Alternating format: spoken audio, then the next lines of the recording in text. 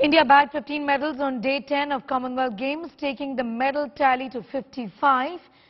A paddle scoop gone wrong and a billion hearts were broken with Harmanpreet Kaur's magnificent 50 that kept India in sight of the gold medal against Australia in the T20 contest in pursuit of 162. But a rash shot and a dramatic collapse of 7 wickets with 31 runs saw Australia win the gold in the Commonwealth Games. There was more glory for Achanta Sharat Kamal in the games. The table tennis round, after winning the team gold, Kamal teamed up with Shrija and won the mixed doubles gold medal. This is the first gold medal in mixed doubles in table tennis for India in the Commonwealth Games. India's boxing contingent too dominated on the 10th day of the Commonwealth Games.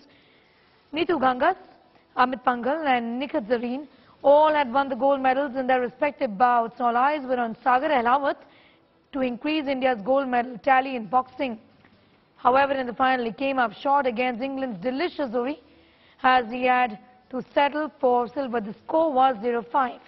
This was India's first silver in boxing in the 2022 Games.